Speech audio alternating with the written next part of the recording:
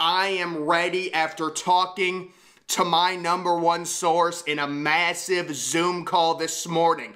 We detailed Caleb Downs' current recruitment, his entire timeline since childbirth until right this very moment as he's in Columbus on an official visit. And guys, I am ready to put my reputation on the line, and I am ready to make a bold prediction and say that Caleb Downs will be publicly in the Ohio State class by the end of July.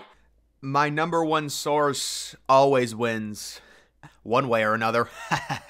Ladies and gentlemen, Caleb Downs, the superstar freshman safety who has a minimum of 2 years left in college. He's already one of, if not the best safeties in college football, ends up transferring to Ohio State, and kind of a surprise decision. A lot of people expecting with the relationships at Georgia, that's where he would go. He would stay in the SEC. It's not happening. Ohio State, the behemoth, has awoken after Michigan beats them 3 straight times, wins the national title. Ohio State now putting together a ridiculous 2024 defensive roster when you're talking about the amount of 5-star talent returning. JT Tuimoloau, Jack Sawyer, CJ Hicks likely going to start at one of the linebacker spots, Sonny Styles, Caleb Downs now, Denzel Burke returning.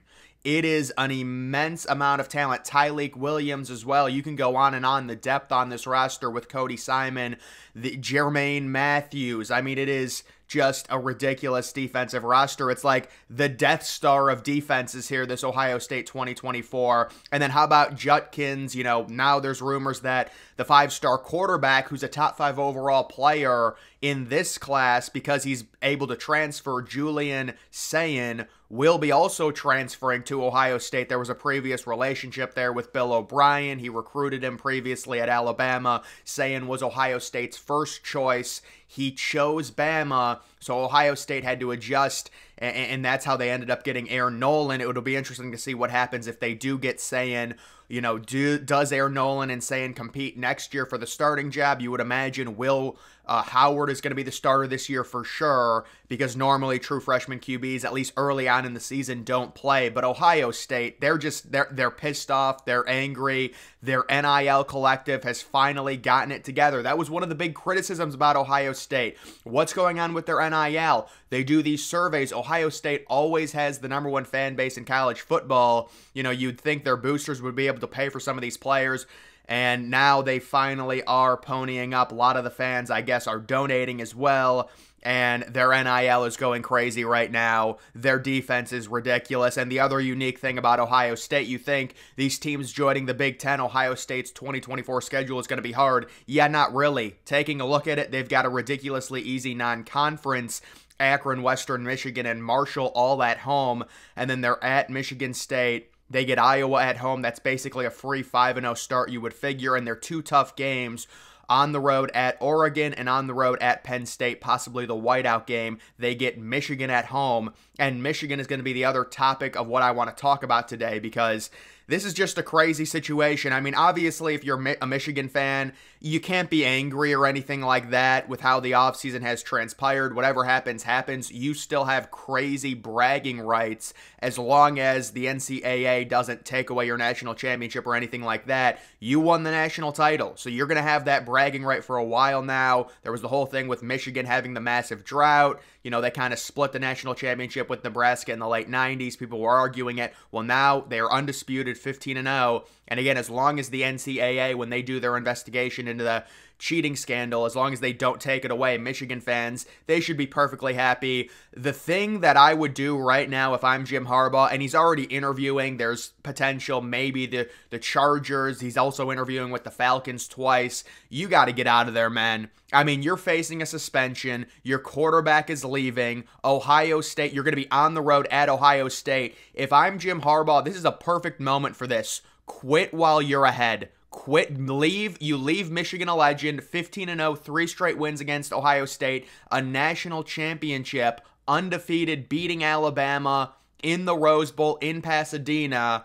It's the most obvious thing ever. Quit while you're ahead. This Ohio State team is a behemoth going into 2024, and you're going to have to travel into Columbus with a brand new quarterback.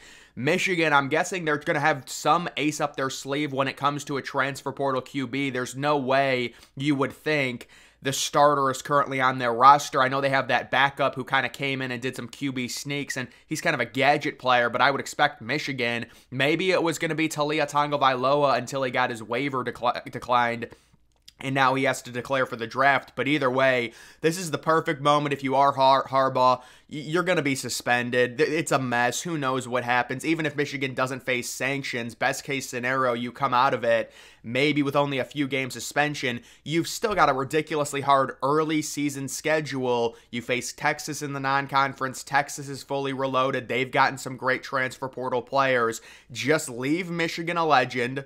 You know, if you come back, you risk possibly going 8-4, 7-5, getting crushed by Ohio State, because I would imagine that last game of the season, I mean, listen, we'll see what Michigan does in the portal, but right now, Ohio State, and I know we always say this, Ohio State, the offseason champions, but this is a little bit different. I mean, Ohio State, they have not done this recently, where they go in and they say, we don't care that this kid was at Alabama, that he's in SEC country, that Georgia has relationships, that they're the favorite. We're just going to take this kid. We don't care. We will pay whatever it costs. It doesn't matter. Now, Ohio State, they did have previous relationships with Caleb Downs. They recruited him. They might have been the leader, you know, maybe throughout his recruitment, at least during a portion of it.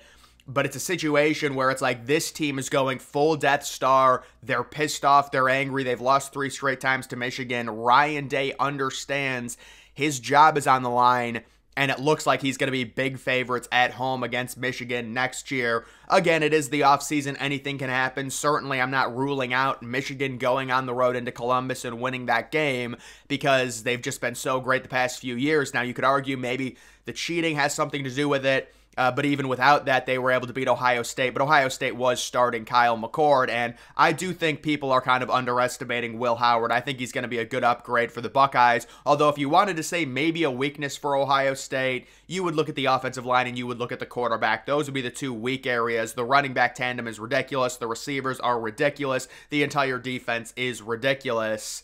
It would really only be the quarterback, maybe a little lackluster, maybe not up to the C.J. Stroud, Justin Fields standard, but I do think Will Howard is significantly better than Kyle McCord. He's way more mobile, in my opinion. And then you also do have the situation with the offensive line. How about Alabama? My goodness, this is very concerning. And this is also concerning if you're Michigan, looking at what's happening to Alabama with their head coach retiring. What if Harbaugh actually does leave? Where does that leave our roster? Does it get picked through?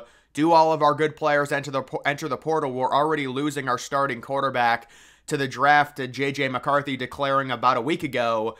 It'll be interesting to see how these things work out. And it's like, will this put trepidation in programs' minds when it comes to firing their head coach? Because if you fire your head coach, unless you have an immediate replacement who's already has like a really nice relationship with all of the players, like, you cannot make the same mistake that Alabama is making right now. By the way, I heard Michigan's defensive coordinator, who was also involved in that cheating scandal, Jesse Minter, who is really highly thought of. Apparently, he's leaving.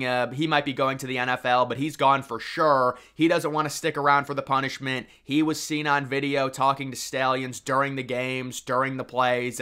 So he's dipping. He's gone. And I would imagine a lot of those coaches, maybe if Harbaugh, there's speculation that Harbaugh will bring a bunch of the Michigan coaches to his staff, possibly when he goes to the Chargers, if that is the team he ends up picking. There's multiple teams he's been interviewing with. He does do this. He's done this in past years, but this is kind of a different situation with also a suspension hanging over his head. You would think, especially after winning the national title, you could ride off into the sunset, not have to worry about any of this mess, not have to worry about this Ohio State defense, go to an NFL team. You went 15-0. You know, you ended up winning 3 straight against Ohio State to end out your Michigan career. It's a quit while you're ahead situation. And for Michigan, they're going to have to pick up the pieces if that does happen, because if you lose your head coach, you're looking at what's been happening to Alabama, what's been happening to Washington.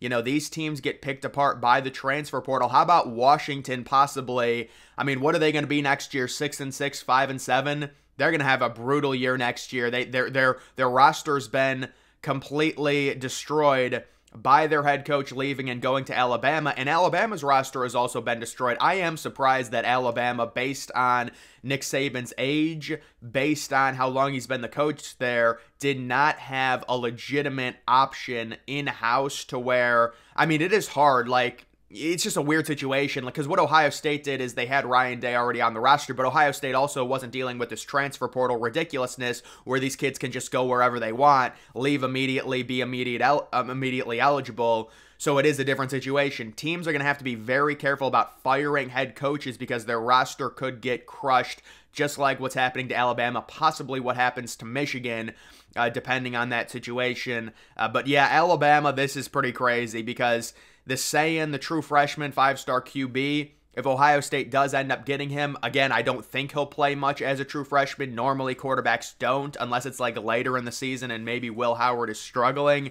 But yeah, this is crazy with what Ohio State is doing and what they're putting together on the defensive side of the football, returning basically everyone on the defense outside of Michael Hall, the defensive tackle, who's probably going to be a 2nd or 3rd round pick, we would expect. They're returning everyone, and they were already a top 5 defense, and now you bring in Caleb Downs, possibly better linebacker, CJ Hicks, Cody Simon. It is going to be pretty crazy how loaded this defense is, but either way, guys, that is going to do it for this video. Make sure you follow me on X. Link to that's always in the description.